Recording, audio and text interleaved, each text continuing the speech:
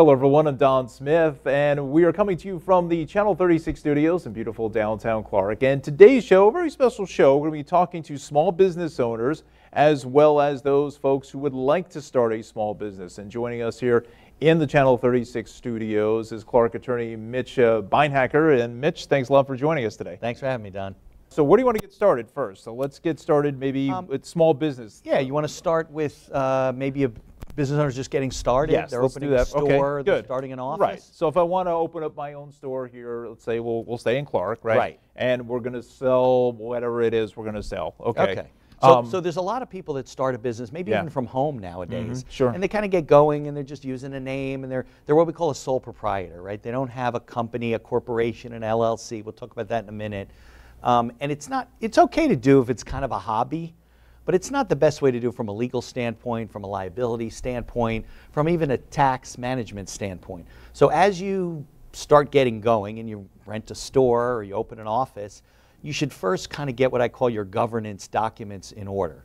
Okay, so governance documents is a funny term, but it's basically what you use to run your business or your company, Sure. right?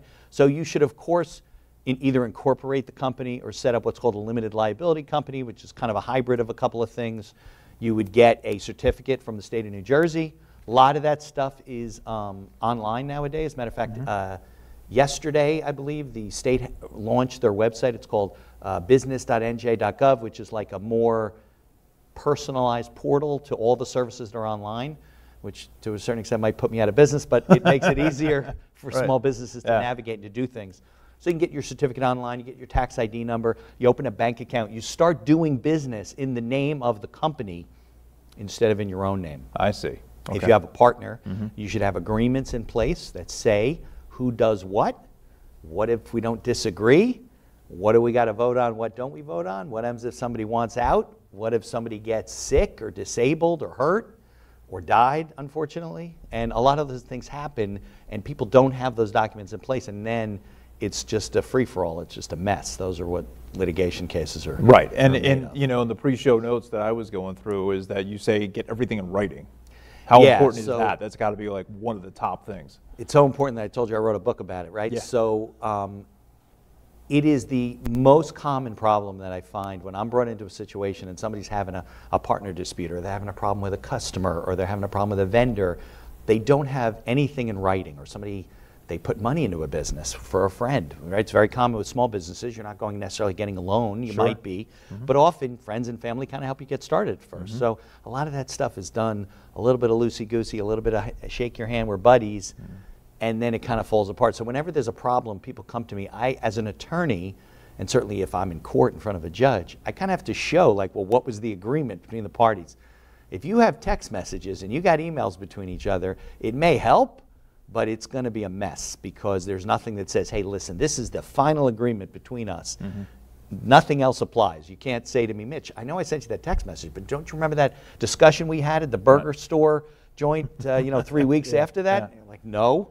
And one of the biggest problems is, and I interviewed in my book a memory expert, is that we don't remember things correctly, ever. Our minds are not file cabinets where you like put Sure. things in separate folders. Our mind is a big box with sticky notes that get stuck to different things. You know, we go out 10 years from now, you'll be sure you were interviewing someone else here today, and I was at some other studio in another town. Yeah. We just don't remember things. Right. So if we don't have things in writing, it just leads to just big problems with people spending a lot of money to fight over sometimes very trivial things. So you should have partnership agreements, right? When you have multiple people in the business. You should be doing business with customers in writing on a contract. Now, you can't always do that if you own a grocery store, right? Because that's not the way business is Yeah, done. yeah. But if you're contracting for services, professional services, or somebody's hiring you to make something for you or for them or vice versa, yeah, you should be doing business in writing. It also applies to vendors, and the people that you buy from and the people you sell to in the B2B kind of world. So it's boring, but I'm a big stickler for having things reduced to a writing. Into writing. So now, the clarification for writing, you mentioned text messages, emails. Would that be considered writing? I mean, against things are so electronic today that we don't really do a whole lot physical paper kind of writing. It doesn't have to be printed on a piece of paper, but it shouldn't be like a stream of text messages back between and forth, you and the I'm going vendor, to somehow create a contract Correct. out of that. I see. It should be at least something electronic that we agree to. Right. Either confirming it via confirming emails or e-sign or something like that, because this is the biggest problem with those kind of agreements, right? I get into situations where they do have an agreement, but one of the people went to law school, doesn't practice anymore. The other person did. They drafted their own agreements. Okay, and there's two halves to an agreement. The one is when everything's going well, and the other half is when things aren't going so well. Well, the not going so well part is always missing. What do you do if there's a dispute? How do you resolve it? Do you go to arbitration? Do you go to mediation? Do you sue each other? Who pays for attorney's fees? All those types of things that are left out of these agreements. So those will not be in a stream of text messages. What law applies? You know, all that kind of stuff is in a contract. Even if it's a detailed contract, like if you look at these click licenses when you sign up for a website or something, those are contracts and you really should read them. Not that any of us do or have time. But, you know, you're deemed to be, and with some exceptions, to be, you know, have read those things and you're agreeing to them. So click licenses work. It's just, you know, you want to make sure people are acknowledging that they actually read what you're putting in front of them. So some of this stuff now, folks, we're going to talk to you about, you know, it's basic stuff, but it's very important. So let's talk to you about the name of the company, the name of the store. What's the procedures that you recommend for people to go ahead and choose a good name for the store? Obviously, a lot of people like to use, you know, clever things, whatever, but that could be being used by somebody else that you just don't know about. That's always a problem. What do you suggest the procedure that we do? Yeah, so a lot of people do that. They start out, they like a name, they do a quick Google search, they don't see it anywhere. Doesn't mean somebody else isn't using it. So, and I'll preface this by saying I'm not a patent and trademark attorney. I help people out with trademarks, but I work with some local people that do. The USPTO, which is the United States Patent and Trademark Office, has a very good, very consumer, you know, layperson website that is very friendly. It's like uspto.org or something, maybe .gov, I don't remember. And you can search their database very easily to find out if your name is being used or was used or the mark's available. It doesn't mean that when you get started you got to spend several $100s and trademark your name, but at least have an idea of what's out there. Definitely a Google search. If you file the name, you create the name with the state, so you set up a corporation or an LLC. If there's another name in the database, it will give you a conflict.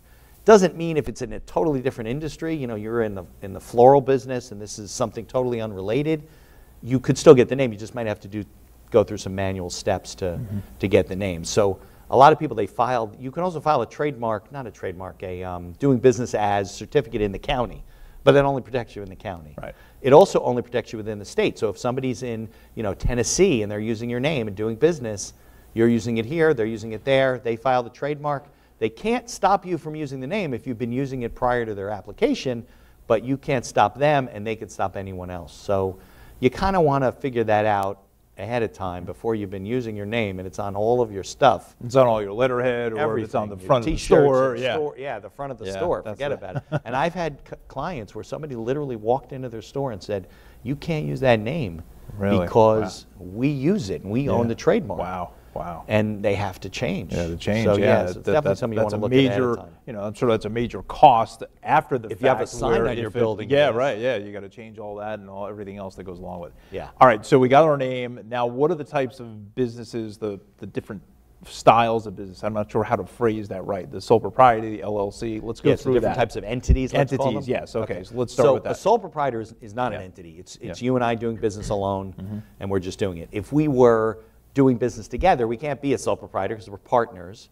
There's something called a partnership, but it doesn't give you much liability protection, right? We'd still be sued personally if the business got into trouble. We did some things that were inadvertent, right? Obviously, fraud, I could say that if you commit fraud, you will be liable no matter what. No matter what it is. Right. Then there's corporations, right? We can buy stock on the public exchanges in corporations that are what are called regular C corporations, and they're large corporations, Microsoft, Amazon, all the big ones. And then there's local corporations. You can set up your own corporation. So many years ago, they created a section of the code called Subchapter S, if you hear the term S corporation. Yes. Basically gives you a little bit better taxation treatment under the code if you make what's called an S election. So it's not a special company, it's just a tax election.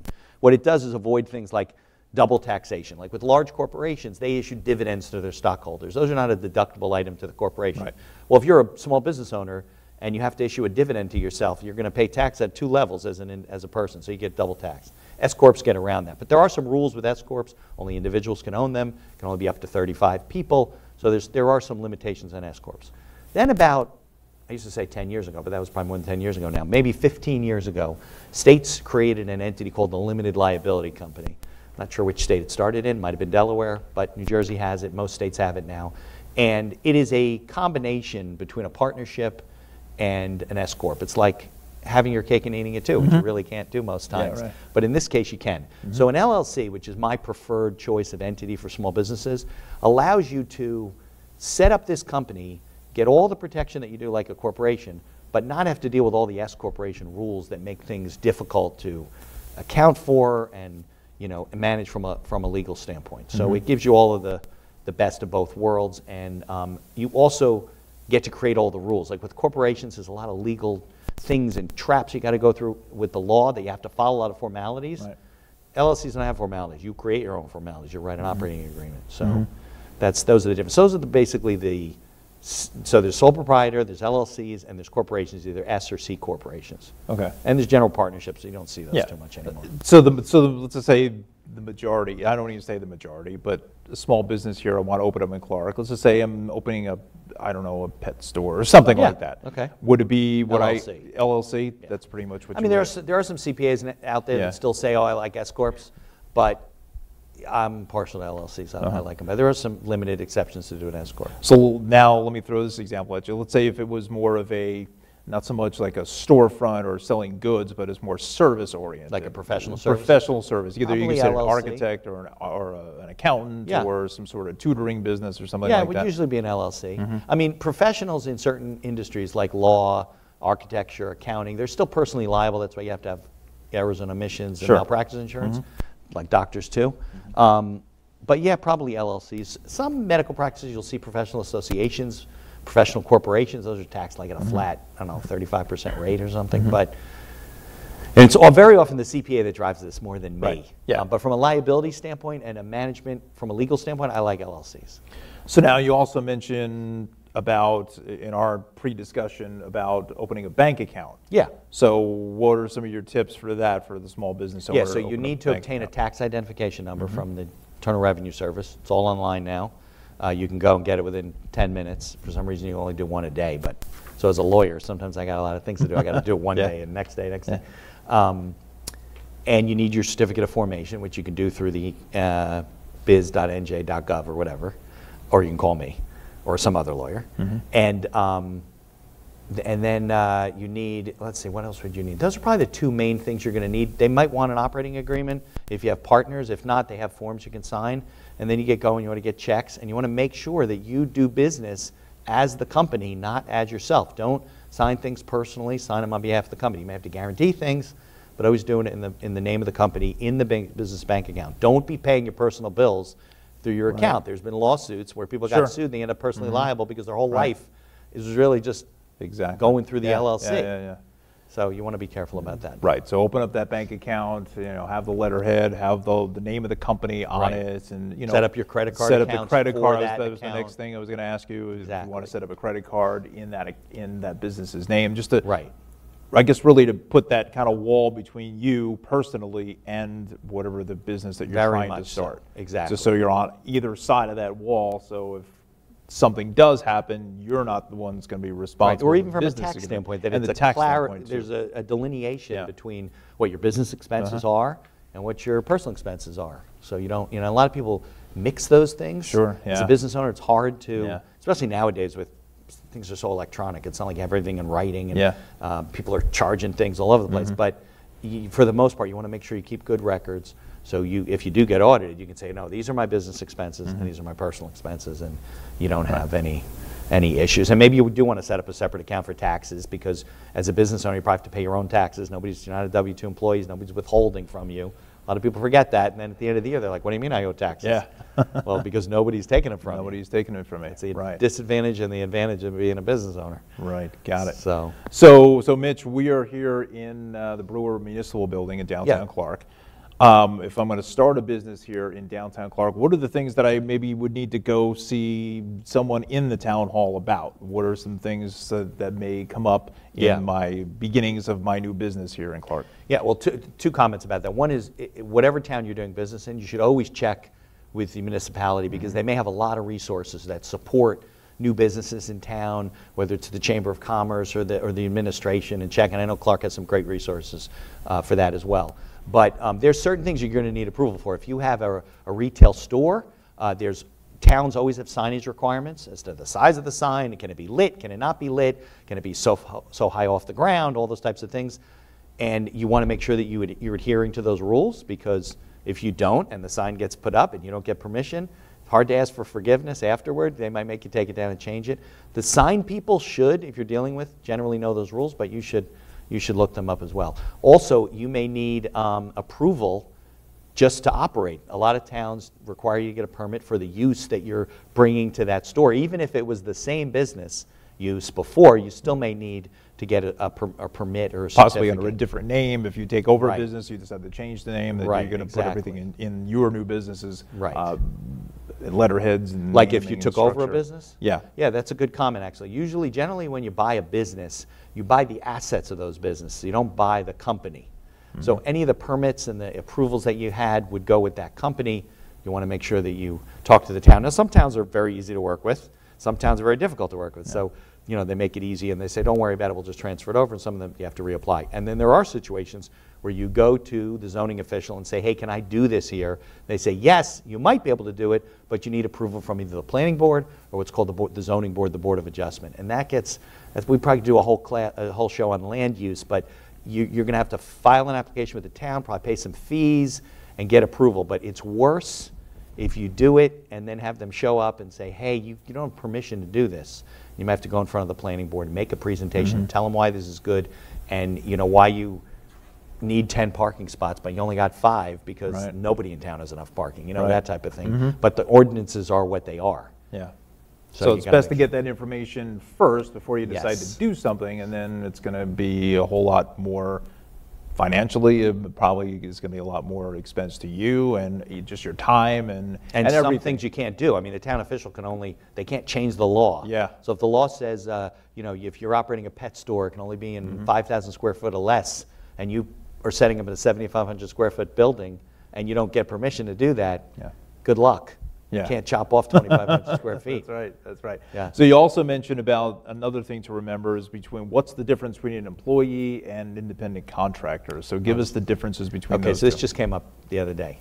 So with an independent contractor, it's like, hiring your plumber or hiring your accountant, right? You just give them a check and they pay their own taxes and whatever.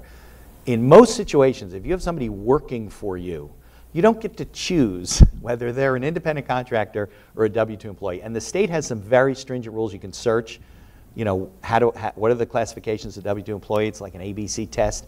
If you meet those 3 items, they're independent, but generally you don't. So I deal with a lot of industries, and I won't mention specific industries, that it's been the practice of those industries to pay people as independent contractors. Well, the state doesn't really like that because they feel that employees get more protection under the law than independent contractors do, which is true. And the Department of Labor tends to go after businesses and fine them when they don't do the right thing. So when it comes to, if somebody's working for you, even if they're commission-based or they're salaried or they're hourly is a better example, and they just, they come and go and they work for you part-time or whatever, it doesn't mean that they're an independent contractor. They really have to have their own business that's doing business with you and doing business with other people, right? That doesn't mean like if you're a dance studio and you have, which is very common, and you have dance teachers, instructors, and they all these people work at multiple studios, right? They don't get enough time to work just at one studio. Sure. They're all W-2 employees, and that's an industry where it's very common, just a common practice. Nobody knows any better. Everybody's treated as independent contractors. They're not, and you get on the Department of Labor's radar, you'll get a very large fine that you're then going to pay me a lot of legal fees to negotiate down to hopefully get them to reduce it. Since it was more of a mistake, I didn't know, you didn't do it intentionally, but they don't, they don't like that. So you want to take a close look at, just because the person is, you want to hire an independent contractor, you got to pay close Got to be attention real that they're careful really independent. that they're really independent, that they actually have their own Right. small business or Correct. their separate company that you're going to That's hire. actually them, do business with other people. Other businesses, either whatever the space that you're in, that Correct. they're doing. Has total control of their time. They make their Right. hours, and that's the trap that business owners fall into. And those can be big, right? If you have, I don't know, 20 or 30 people that are independent contractors, they get reclassified. You could end up with a $20,000 or $30,000 fine, which is a lot of money to a small business owner. Sure, of course. And Yeah. they're not going to give you a payment plan either. Right, right. And even in the TV world, and I mean, I've been doing this a long time, a lot of companies and stations, they use freelance employees. Yeah. And then, I mean, for the most part, most places do take out taxes and they consider a W-2, but some don't. So that's where you kind of, I think, have to be careful even on your end too, as far as to take the taxes out and do all of that accounting work. Correct. So you don't get yourself in trouble as well, because they're not going to be responsible. I mean, it's going to be on you. Correct. That you haven't, paid your fair share of the taxes. So it's going to be both. You haven't paid your taxes. They That's didn't pay right. the employer side. It's Exactly. going to be a mess. So it's a real kind of fine line, but then it isn't. Right. So something to definitely keep in mind. So now, if we wanted to hire you and your services, your firm, what are some tips that you can give some of the small business owners, like what to look for? What are the questions that they should come and ask either yourself or somebody, or how to navigate the legal end of things if they want to start their own small business? In terms of hiring an attorney? Yeah, like how would they come, come Well, to you? certainly or experience is important, right? So you Yeah. want an attorney that's been practicing for a Sure. significant period of time, because time has a way of, I've looked at hundreds and thousands of transactions. So if you want to write your own contract, you'll do it once. Yeah. I've done it hundreds and hundreds of times. So you want an attorney who's experienced, not somebody just, I hate to say this, but not somebody who's just graduated law school and they hung a shingle. They probably should go get some experience working for a guy like me. But also, I think it's very important that you have a good rapport with the attorney that you're going to work with, because a lot of people make the mistake of not building a relationship with a lawyer. They do with their CPA because they have to file their taxes every year, and they may have quarterly things and stuff like that. With lawyers, they kind of wait till there's a problem. And your lawyer will keep you out of trouble and make sure everything's set up, right? Cross your T's, dot your I's, sure. that kind of stuff. Plus, when you have a problem, my clients, I know their situation. They don't have to spend 15 hours while I figure out all the things they've been doing wrong, because I've been monitoring and working with Right. them. It might be on a retainer basis where they pay you monthly and you do extra on top of that, or it might be just, listen, let's just, when I need you, I'll call you, but I'll pay you. But build a relationship, and you want to like that person, trust them and know that they give you confidence in what you do, that they're protecting you. Because at some point, something's going to happen, right? You're going to get sued. You're going to get something from the Department of Labor. You're going to get something from some other state agency, and you're going to freak out. But if you have a lawyer and you say, what is this? By the way, I'll make one quick comment. Yeah, sure. When you set up a new company, like an LLC or corporation, you will get more junk mail about trademarking, getting a special certificate. Right. It's all garbage that you don't need. If you look at the fine print, they're not government agencies. They've created a name that makes it look like a government agency. They're trying to sell you things you don't need, so don't fall into that trap. Okay, we got a couple minutes left in the show, so let's kind of give a recap, kind of come full circle here. Yeah. Let's just say, what are let's say 5 tips that you think are important for a small business owner to Put me do on the spot first? right here. Exactly, right Okay. there, yeah. All right, so first thing, don't ever operate as a sole proprietor. Okay. Right? I prefer the LLC. Talk to your CPA about it. It might be an S Corp or an LLC. In some states, ironically, like New York, they have some weird publication requirement for LLCs, like you got to publish the name of the newspaper for 10 weeks. You don't have to do that with S Corps. I have no idea what political issue came with New York. New Jersey doesn't have those issues. So know the laws in your state. The second thing is, if you're going to have a, or maybe that's the third, no? Could be. I don't know. Yeah. We'll see from the videotape.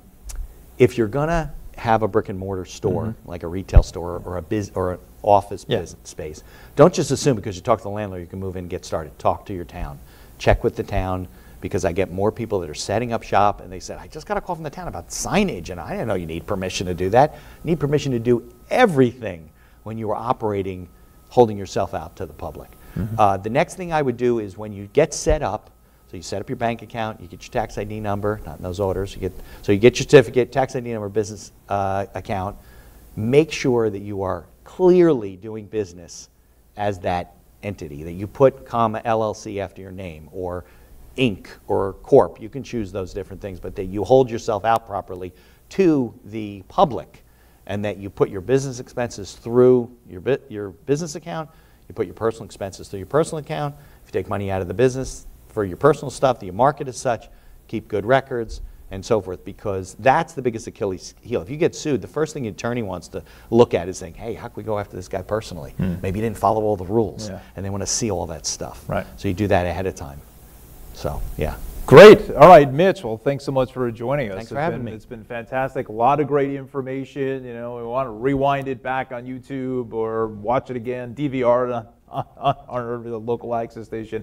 Certainly do so, and go back and rewatch any of that part. You know, just so much great information for, and, you know, there's so many people who want to start a small business that they, you know, these are great tips if they wanted to do it right, to do it the right way. You know, and there are good resources out there. Exactly. You know, I watch a lot of podcasts and things like that. I know you also have a podcast. That's why he's such experienced, one of our most experienced guests that we've had on here in Channel 36. But, you know, they say, you know, do you want it done right or do you want it done right now? Yep, you're right. You know, That's correct, and that's what you want to do. You want to get it right. You want to get it correct right from the beginning and not have to worry about stuff and people, later sometimes on. they don't want to spend the money, but they end up paying more later to fix it. So. Exactly. So it's either pay now or pay later, one of the two. So, Mitch, thanks so much for joining us. I want to thank our creative director, Phil Scardilli, for this wonderful set here today. I'm Don Smith. Thanks for watching.